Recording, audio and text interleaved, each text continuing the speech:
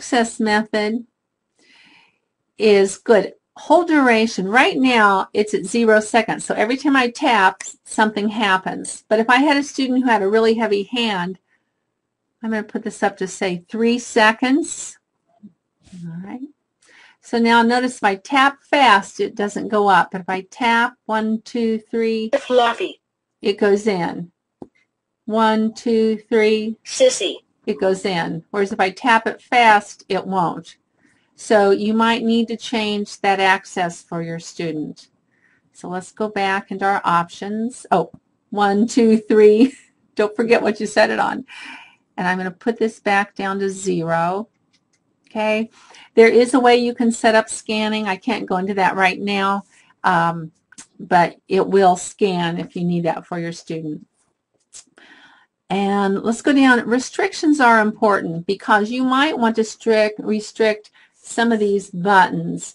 If you don't want anybody editing, you can take that off, and notice it went away. Okay, you can take off share and add. You could take off the typing view, not take it off, but you're closing it, you're hiding it.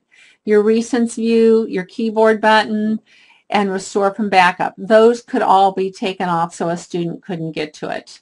Now I'm going to put edit mode back on.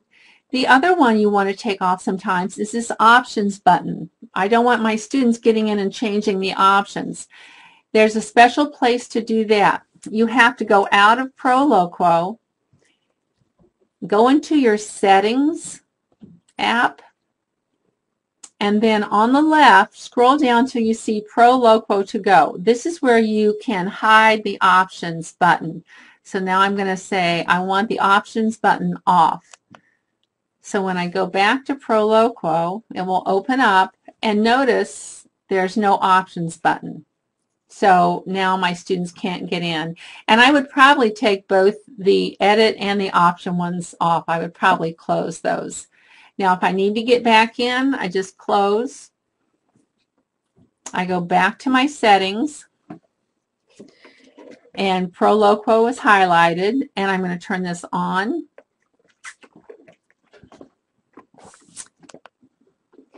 And now the options button should show up again. Now I have my option button back. Okay? Makes sense? Okay, so those were your restrictions, and I think that is really important to put on. All right? Let's look next, backup. Backup is important because you might adjust or do something, and you want to keep that profile, and if someone else gets in after you and changes things, you can go to your backup. Like I'm going to do backup all user now, and it's going to back up what I have done. Okay. If somebody got in and changed this, I could go to restore from backup, and I could find, it looks like it's right here, student 4, and I could hit that button, and it would take my profile back to the way I designed it. So backing up every now and then is a really good idea. It will save your backups for you. Okay. I have to go back up here, and I'm going to go into users, and I'm going to add another user, and we're going to name this student 5. Okay.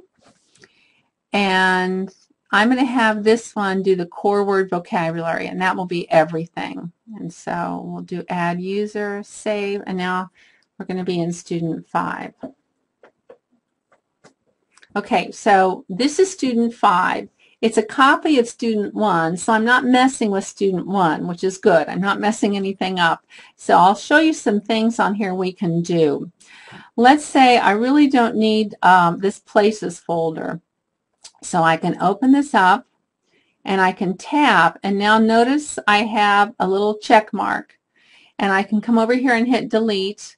So it's asking me, do I permanently want to delete this folder, or do I want to move it to storage? If I permanently delete it, it is totally going away. All right. But if I move it to storage, it will go up here in my storage bin, and that's my suggestion, is to put things in your storage bin, and that way you can get them back. Once you totally delete it, I don't think you can get it back.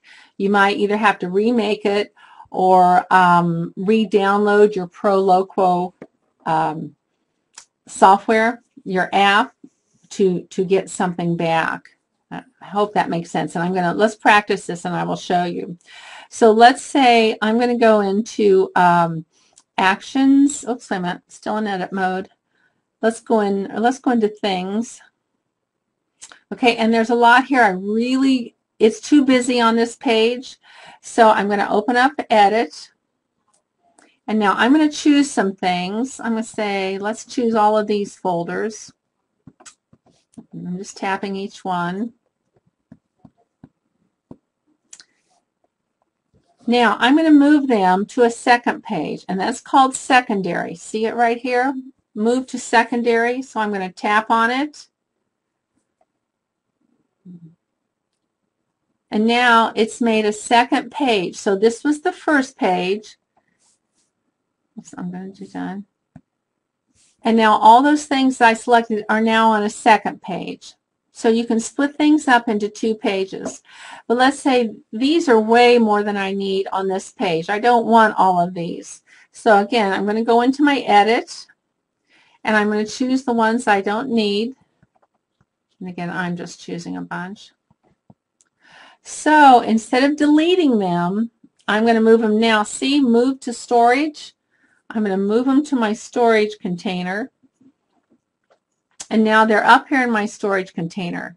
So if I wanted to get one back, okay, oops, let me go back again. Okay, if I click on, now I'm in my storage container, and these are all the things I just took off, and I could add one back. So say, oh, I really need money. So now down here, I have the option. I can move it to my secondary page, or I can move it to my primary page. So let's move it to my primary page. Okay. I think it went. Done. Okay, and there it is.